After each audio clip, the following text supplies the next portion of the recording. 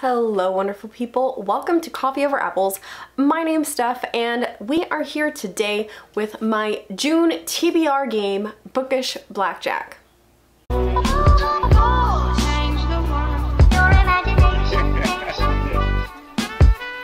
could change the world. Let me know what you think of this color that I'm trying out. I'm really feeling this look today. It's like this grayish matte lipstick. I don't know, tell me what you think. But anyway, here we go. I'm going to explain really briefly the rules. This is a TBR game that I play every month in which I'm going for 6 prompts playing the card game Blackjack, also known as 21. If you are familiar with these rules, I will leave a timestamp down below so you can fast forward to when the game starts. But I played a couple rounds of Blackjack and the goal of the game is that you are playing against the dealer. The person who gets the closest to the number 21 without going over wins. So you can take more cards, or you can choose to not take more cards. If I lose a round, I have to pull a challenge from my challenge jar. This has things I might not want to read, challenges I have to do that might be book related or non-book related or video related, we'll find out. But essentially, Jack, Queens, and Kings all count as 10, so a Jack plus an 8 equals 18. An ace counts as 1 or 11 depending on how you would like to use it. So an 8 plus an ace can equal 9 or 18. An 8 plus an ace can equal a 9 or a 19. If I have less than the dealer has to keep taking cards at least up until they get to the number 17 without going over. And the prompts that are on those cards are what I have to read for the month. So here we go with round number 1.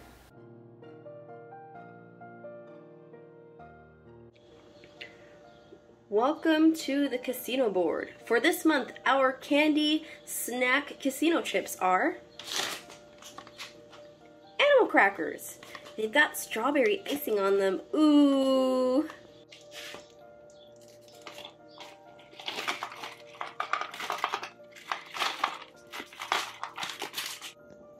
Here we go with round 1.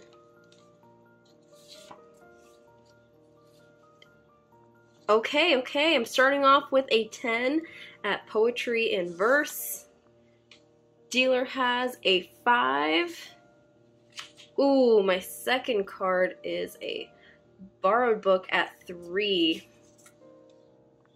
Okay, so let's see. I have 13.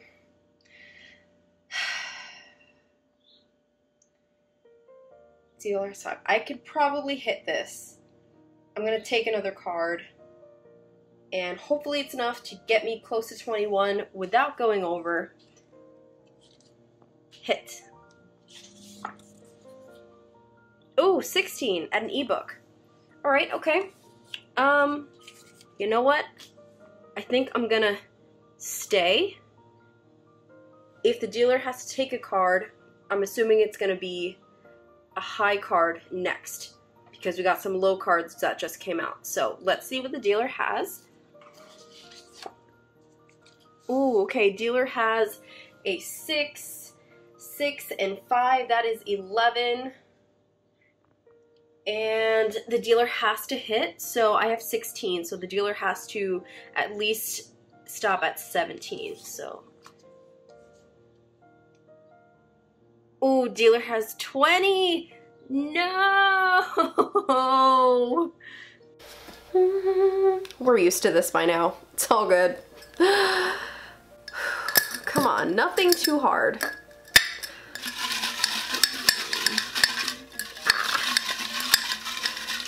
Oh, my finger caught on something. Oh, I keep grabbing 2. I can't, I just need 1. What is this? Okay, I've got 1. All right. Oh, okay. It says, read a friend's 2-star book, which we know how this went last time because I had to read a friend's 1-star book and I did a rant review because I also gave that book a 1 star. So Woo, alrighty. 2 stars, 2 stars. Looks like I'm going to need my laptop. Alright, so I've got my laptop here, and the way that Reading Like a Friend works is I go to Goodreads, and I'm going to share screen with you what I'm doing on my laptop at the same time. But I go to Goodreads and I go to my friends list, and then I have to go to a random number generator and choose a random number that's going to correspond to a friend on that list. Then I compare our books, and I'm going to choose one of their 2 stars. So let's see where this goes. How many friends do I have? I have 81 friends on Goodreads. Random number generate, so between 1 and 81, and generate. Oh, 78. Okay, so 81 minus 78. So I just can go to the end and count back 3, I guess. So I'll go to the end. And then count back 3.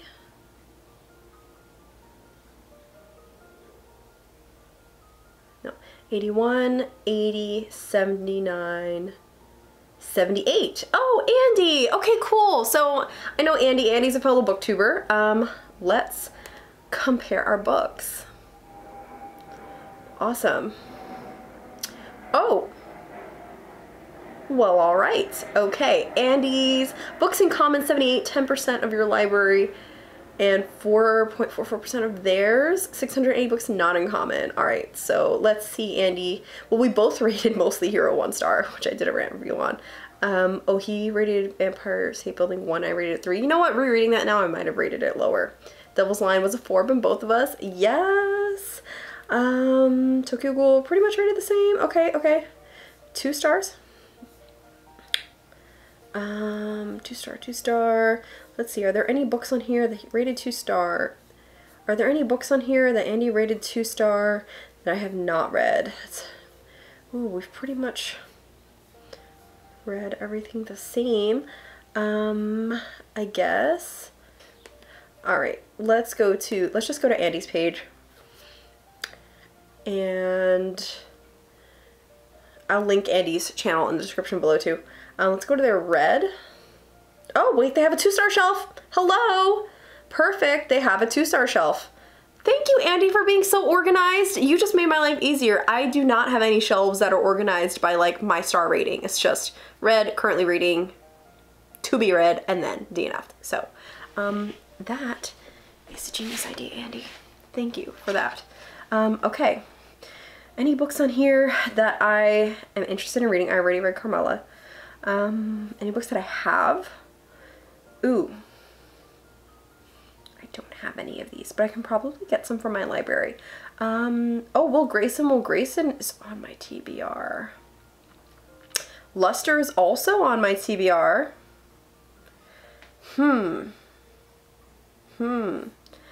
Okay. I'm curious as to why they rated that 2 stars. I'd like to go with a standalone, so let's check out Luster. It's 240 pages. And Luster is by Raven Leilani. I think I'm saying that right. No one wants what no one wants. And how do we even know what we want? How do we know we're ready to take it? Eddie is stumbling her way through her 20s, sharing a subpar apartment in Bushwick, clocking in and out of her admin job, making a series of inappropriate sexual choices. All right. And she's also halting fitfully, giving heat and air to the art that simmers inside her. And then she meets Eric, a digital archivist with a family in New Jersey. I'm from New Jersey. Including an autopsist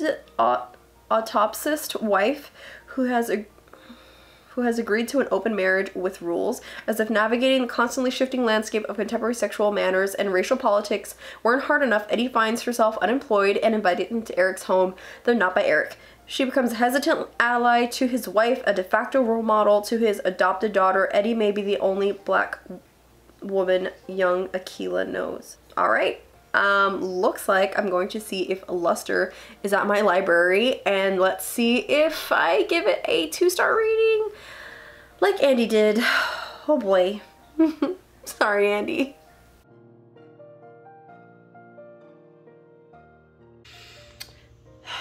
This month is not going well, huh?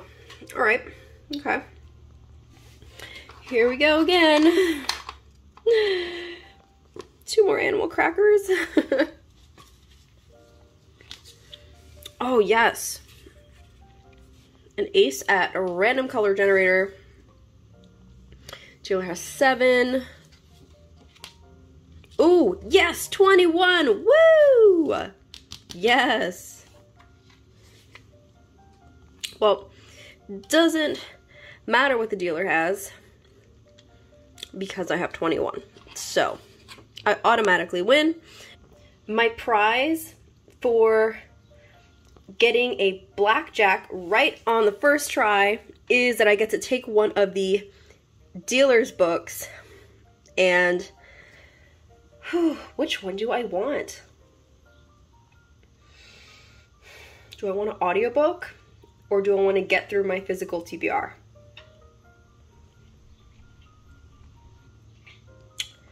I think I want to get through my physical TBR. So I'm gonna go with a paperback. Yes, I won these, woo! For the card, random color generator. Okay, I haven't gotten this card at all since I've started playing this game, so that's really exciting. I do have a couple books that I have to read this month. I'm hoping either blue or pink comes out. So starting now, I am going to do a random color generator and let's see what comes up. I will put the color generator on the screen. Random color. Oh, that is a burgundy, a reddish burgundy, kind of like the color that I'm wearing a little bit. Gosh, okay, well, one of the books I have to read this month from a book club are blue, so that doesn't work. How about, is Hana-Kimi Volume 1 that I also have to read this month? Is that color on it?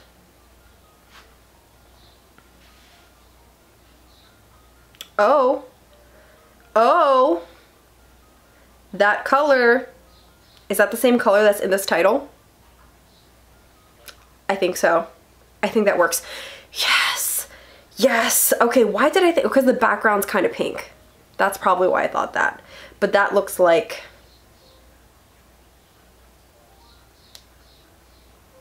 that looks red to me. Awesome. I'm going to be reading the first volume of Hana-Kimi, which is my selection for the month of June for the host club, which is the manga book club that I read. Hana-Kimi I watched as I think it was a Taiwanese drama, and I love that drama so much. It's pretty old. I want to say it's like 2006, around there sometime, but it's basically following this old trope of a girl who is in love with this guy. He is a sports pole vaulter, and she ends up dressing like a guy just so she can get to the all-boys school where he goes and get close to him and just like get to know him. What she thinks is gonna come out of it? Duh, ridiculousness. So that's essentially what it is. It's like a romantic comedy. Yeah, I have not read the manga before, but like I said, I love the TV adaptation drama version. I think there might be, is there a Japanese version as well? There might be. So definitely, if you want to join us, I will leave the information and the date and all that on my description below, but it is going to be on my channel with my co-hosts in the end of June. For the card, male author. This works really well because in the month of June for the Cosmere Crab Along, we are actually reading White Sands, which is the graphic novel, and there's 3 volumes in this graphic novel series by Brandon Sanderson. It's part of the Cosmere, and I'm really, really looking forward to it. I don't know much about it, so I guess I will just read you the synopsis off of Goodreads. Okay, so here is the synopsis of volume 1 of White Sand. It says, a brand new saga of magic and adventure by Brandon Sanderson. We know that. On the planet of Taldane, we can go into a whole conversation about how to say characters' names from the Cosmere. Listen, I'm trying, okay? On the planet of Taldane, the legendary sand masters harness arcane powers to manipulate sand in spectacular ways. But when they are slaughtered in a sinister conspiracy, the weakest of their number, Kenton, believes himself to be the only survivor. With enemies closing in on all sides, Kenton forges an unlikely partnership with Chris, a mysterious dark-sider who hides secrets of her own. White Sand brings to life a crucial, unpublished part of Brandon Sanderson's sprawling Cosmere universe. Oh, the story has been adapted by Rick Hoskin, quote, Mercy Thompson, with art by Julius Gopez and colors by Ross Campbell. I feel like Ross Campbell is a pretty prominent name in graphic novels. Ooh, this sounds like it's gonna be fun. And I see a couple 3-star ratings. Ooh, that's surprising. All right, but I'm reading volumes 1 through 3 for that. For the card, a paperback. Perfect, because in the month of June, I am hosting for my sci-fi book club, the Interstellar Book Club, Gideon the 9th. I am so excited for this. I've heard so many things about this series. I'm pretty sure it's a duology. I don't think there is a third one, or if there is going to be a third one, I'm not sure about it. But literally, all I know is what everyone says, which is lesbian necromancers in space. Literally, space, magic, necromancers, sapphic romance. That is all I need to know. Like, there is nothing else that I need to know to get me more hyped for this. So I am actually going to be, it says it right on the back. Book 1 in the Locked Tomb trilogy. Okay, so there is going to be a third book. Oh. Gideon the Ninth unveils a solar system of swordplay, cutthroat politics, and lesbian necromancers. That sounds like my perfect book. It sounds like, it sounds like me like my taste in a book. Like, that's all you need. That is all you need. I'm so excited. But we are going to be hosting our live show with my other co-host on, I believe we have set it for May 23rd. So I will leave the information for that in the description below so that you guys can subscribe to us, and just that way you can follow us on Twitter and our Discord if you want to get updates as to when stuff is going to be announced, when we have giveaways and like reading sprints and Discord chat with a bunch of sci-fi friends. Gonna have a good time.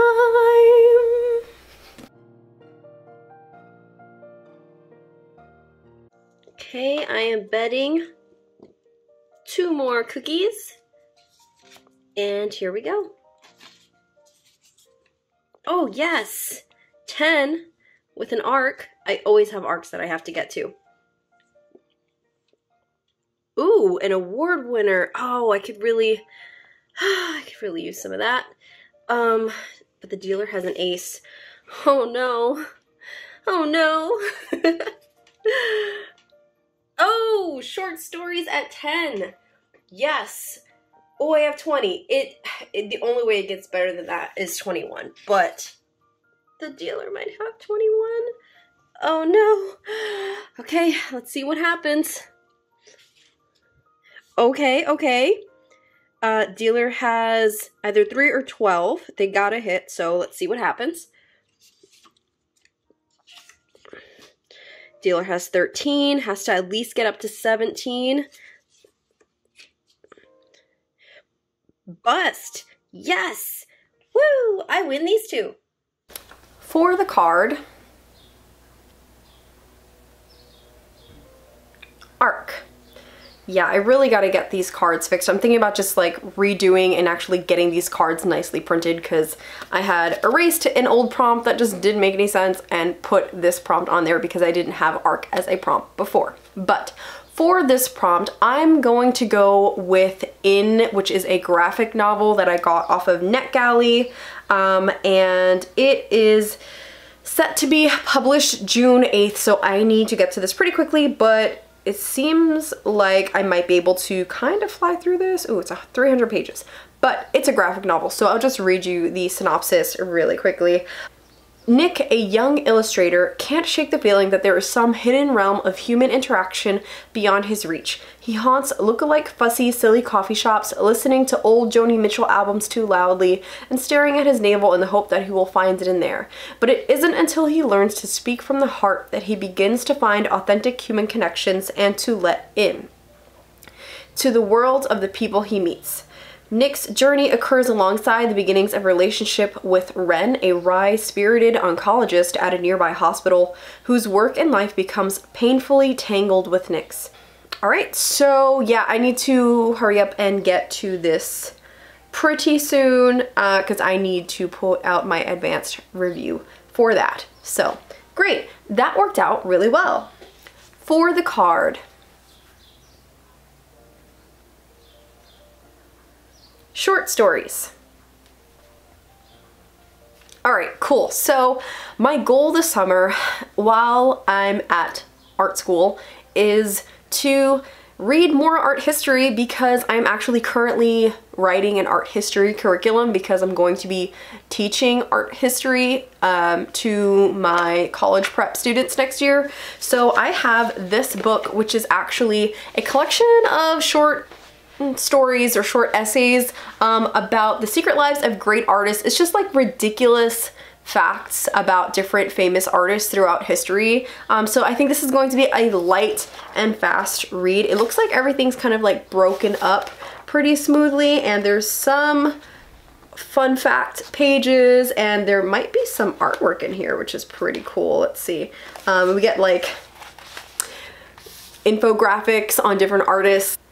It's going to coincide with what I'm teaching next year, and I need to read a ton of art history text this year. It is my goal while I'm at university in the summer at a specialized art school to read as many art history books as possible, because what better place to prepare for teaching art history than at an art school? So this will be fun. Kind of like a break from reading heavy history text, just to like catch up on some fun, yet still related to art history stuff. This looks cute. On the back it says, true tales of murder, forgery, trickery, and great art, with outrageous anecdotes from everyone from Leonardo, who is an alleged sodomist, to Caravaggio. I love Caravaggio, is like my favorite artist. If you guys want a story time about when I went to Italy and went to a Caravaggio exhibit and it changed my life, let me know. But Caravaggio, who is a convicted murderer, to Edward Hopper, an alleged wife beater, Secret Lives of Great Artists recounts the seamy, steamy, and gritty history behind the great masters of international art. You'll learn that Michelangelo's body odor was so bad his assistants couldn't stand working for him, or that Vincent van Gogh sometimes ate paint directly from the tube. Does that have any kind of connection to his alleged schizophrenia? Might be, because oh my gosh, the heavy metals that are in paint are ridiculous. You will die. Please don't eat paint. Did I say this was going to be light? This is gonna be kind of dark, but to me, that might just be a good time. So I love dark things. This sounds fun to me. All right, so there's 2 more books that I need to read for the month of June that did not fall into any of the 6 prompts that I got, but essentially what I need to read left is the second pick for the host club, which is the manga book club that I run with my friends, and we are reading Ouran High School Host Club. Like, hello, we are the host club, and we have yet to read the host club. So if you don't know about the host club, I'm super excited to read this digitally, but the host club is a classic anime. Is it a harem? Kind of. Not really. It's a comedy. It is lighthearted, it is high school, and it is this girl, very similar to Hana-Kimi, who goes to the school and ends up being part of this club in which all these guys are kind of like serving tea time escorts to other girls. Wow, that was a really bad description, but it is hilarious. It's just, it's a lighthearted good time. It is high school appropriate. It is YA.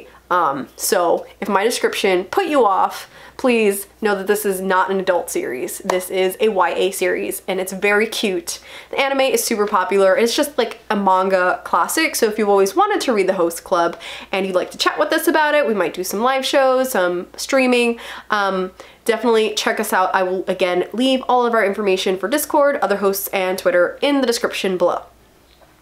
And then lastly, I'm also as a co-host of the Ember in the Ash Along, which is the An Ember in the Ashes read-along that is hosted by myself and a couple other amazing booktubers. It's me and it's Jane from A Bookaholic, it's Sasha from The Wild Sasha, and it's also Esme from Paradise Pages on Twitter, who is also Bookish Buddies on YouTube. And we are reading the second book in this series because we read book 1, which was An Ember in the Ashes, in May, and I say past tense as if I'm not like currently reading at the time of filming this, but I'm going to be reading book 2, which is A Torch Against the Night, and I'm very excited about this. This is a YA epic fantasy series, and I'm still just like, at the time of filming this, just diving in with the first book, so I can't really tell you what it's about, and if I read the synopsis, it's probably going to spoil book 1 for me. So I will put on the screen here a slow scroll of the synopsis for you to read, but that is what we are reading, and I am super excited. There's quite a few people in our Discord. We do have a Discord for us to chat about it, so if you'd like to read along with us and chat, we also have a Twitter. Come and hang out with us. It is going to be a good time. We are having monthly reading sprints as a group, and we're also holding a live show at the end of each month. We're reading books 1 through 4 from the months of May to August. So, yay! More book buddies. Okay, that is it for my June TBR. I hope that you guys had fun with this. Man, I have a lot of reading to do in June. All this, plus my homework for university, plus extra reading, art history, for my job. So, whoa, looks like I'm gonna be reading way more than these 6 books. Physically, I only have these 2, which and the rest are going to be ebook and audiobook. I put a hold for Luster as an audiobook. So there's that, which probably means that once again I will be holding up a bunch of random books for the thumbnail so that the thumbnail is not misleading and it looks like I'm just reading 2 books. No, I'm reading quite a few books. Okay, so that is all I have for you today, and I post videos every week. If you would like to follow me on all my other social media, it is linked down below, and if you'd like to support me, I have a Ko-fi and a GoFundMe in the description. Also, have a great day. Bye!